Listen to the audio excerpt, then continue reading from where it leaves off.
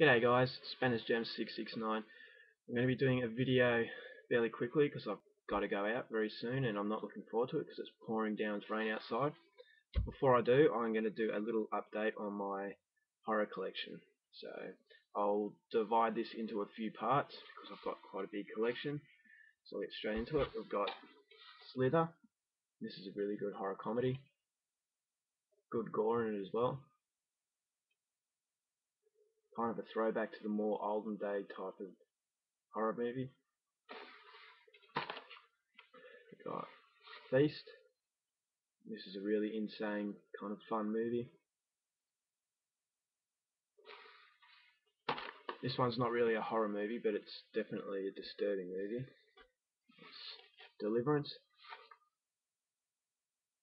A really bad rape scene in it.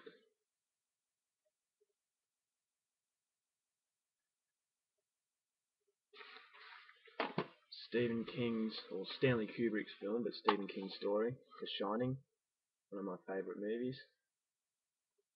Jack Nicholson's awesome.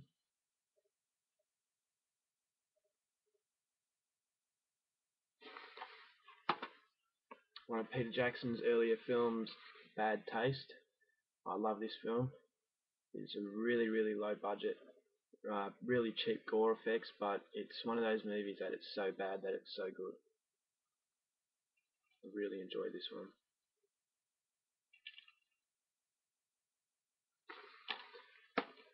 Got a three movie collector's pack.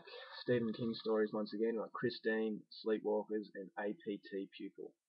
Now I preferred APT Pupil more than the other two.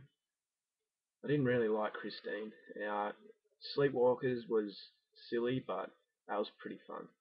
But yeah, APT Pupil was the pick of them for me.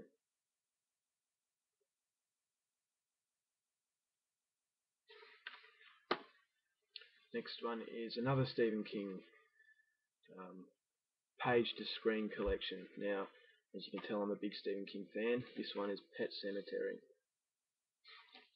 Now, this movie absolutely freaked me out. It still does to this day. I feel that the character of Zelda, who's the main character's sister, or was the main character's sister, she just freaks me out. And those scenes where she's dreaming about her sister, yeah, if you've seen the film, you know what I'm talking about. That just completely freaked me out. I remember watching this as a kid and I had nightmares from it, and to this day it still freaks me out. It's a really good movie. Probably, up there with the best page to screen Stephen King movie. I don't know who directed this one.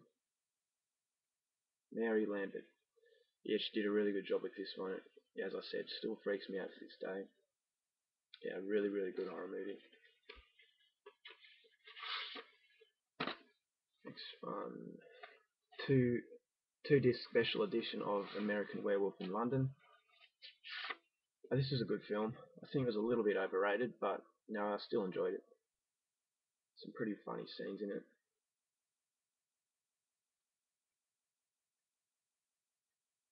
I like the end scene in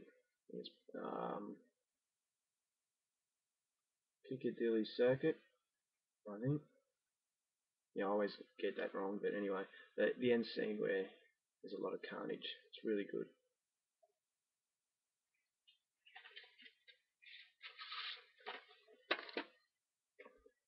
American Werewolf in Paris. Now this one is not so good.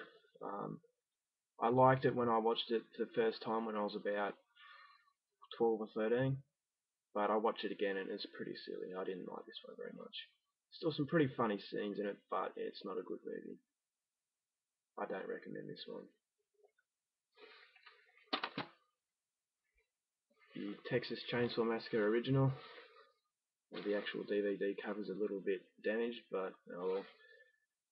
This is the 25th anniversary special edition. You all know about this one. A lot better than the remake. Although the remake was pretty good, but nothing can beat the original.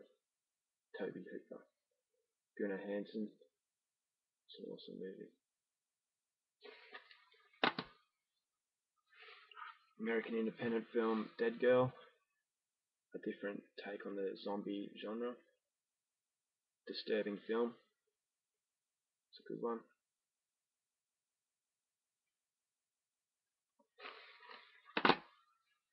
Got a movie that surprised me. Orphan. I didn't think this was going to be any good. Just got it because I was bored from the video store. Rented it. I was actually surprised by it, and I thought it was worth the purchase.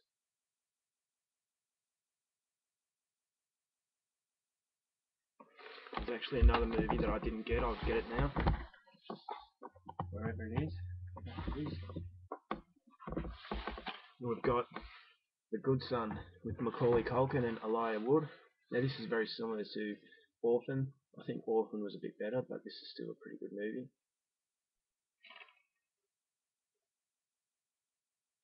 The same kind of, everyone thinks the child is innocent and sweet, but really underneath very evil. It's a pretty good movie. Rob Zombie's Halloween. I like the start of this one. I thought going into Michael Myers' childhood was a good idea. It's a pretty good one. We've got Drag Me to Hell, Sam Raimi. I didn't really like this one the first time I saw it, but I saw it again and it grew on me, so I like it now. Some really freaky scenes in it. Sam Raimi's pretty good at creating some freaky atmosphere and all that kind of stuff. And then the last one for this video is The Evil Dead. This is the Ultimate Edition. You all know about this one.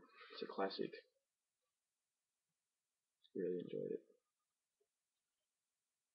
Good gore effects for its time in 1982. Yeah, really good. Alright guys, that's it for this first DVD collection. I'll make one a bit later. Alright, thanks for watching. Bye.